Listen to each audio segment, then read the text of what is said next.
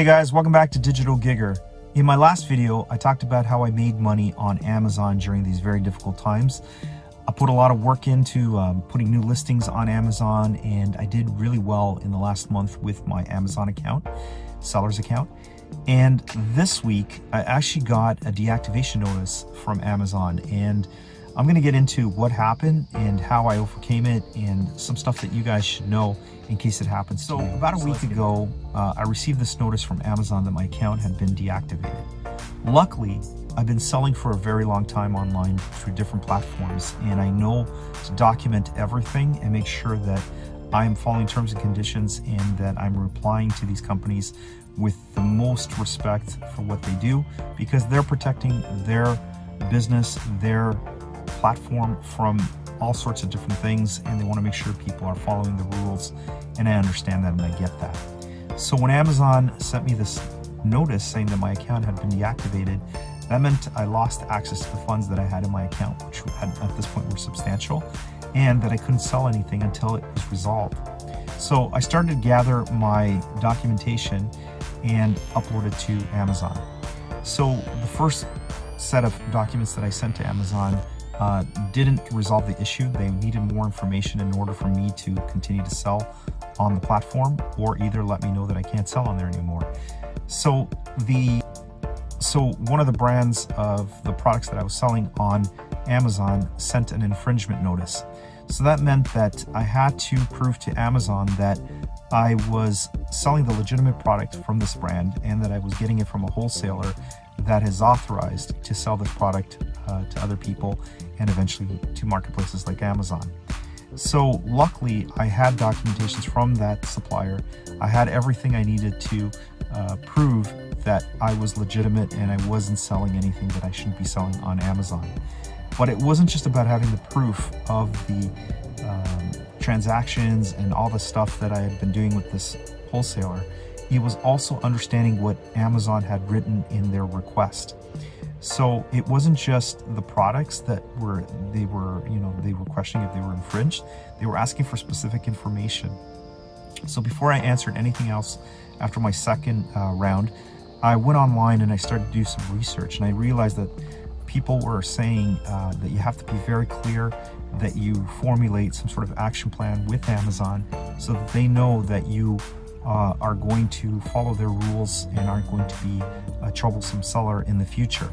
So I put together a letter and put a lot of effort in writing everything down, where I got the supplies from, what I was doing, how I understood what they were asking of me, and what we can do to go further and reactivate the account. If they wanted me to take those listings down and never sell that product again, that was okay with me. I just wanted to get back on the platform.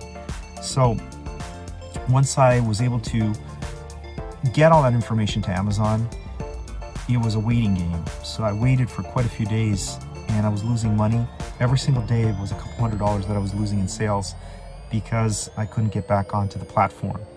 So eventually I got an email back from Amazon that my account was reactivated and that everything was okay again. But that would never have happened if I hadn't documented everything, replied in the most professional manner that I could possibly do on their platform. I would never get back onto Amazon, and I would have lost being able to sell on a platform that's one of the biggest marketplaces on the planet. You always want to make sure that you're dealing with legitimate companies. You always want to make sure that Amazon, if they ever question you on any product, that you have a reliable source of where you got it. Now, a lot of you guys resell things that you purchase in retail stores, and that's okay. But if you ever get questioned by Amazon on a certain product, and you're showing the receipt for, Walmart or wherever you got that product from, sometimes that might not fly because Amazon is expecting it to be from a wholesaler or some other supply chain, not just that one-off that you got from Walmart. So Amazon is expecting that you give them a lot of information about where you're getting your products, and sometimes they might not be 100% sold on the fact that you purchased it at Walmart and resold it on Amazon. So they want to see sort of a more professional business behind your listings. And that's why it's important that you kind of understand when you're selling things on Amazon, if that ever happens, you have to have as much proof as possible of where you got the item and be honest with them and say, you know, I didn't know, I didn't realize that it was an issue for me to sell this one-off product on your marketplace. I'll never do that again, kind of thing. And slap yourself on the hand and hope for the best and that you get your account reactivated. So there are professional services that can work with people to get their accounts reactivated on Amazon, but sometimes you can do it on your own if you take the time to read what they've asked you, reply as best you can, send as many documents as you can to support your case. And for most of the time, people at Amazon will understand the situation and see that you're trying to meet their requirements, and will work with you to resolve the issue and get you back on the platform. So luckily, I got the email, I'm back on the platform, I could sell again, I started getting some sales today, so everything is good. But it took that scare for me to realize that you never want to put your eggs in one basket. You want to have multiple sources of income, because if anything happens, you don't want to be left with no sources to make income. So we're seeing that with what's going on with Uber and Lyft. A lot of people can't drive for these platforms right now. They can't make money.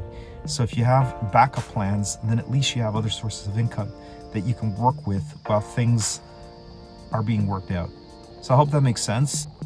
So if you guys enjoy this type of content, don't forget to hit the subscribe button, hit the little like button, and the notification bell so you know when the next video goes up. And we'll talk about more cool stuff as we deal with what's going on in the world right now. There's a whole bunch of videos that I'm working on because I am at home most of the time right now. I'm just getting some stuff from the grocery store. But other than that, we'll be talking about other ways to make money from home while we're going through what we're going through right now. So we'll see you guys in the next one. Have a good day, guys. Take care.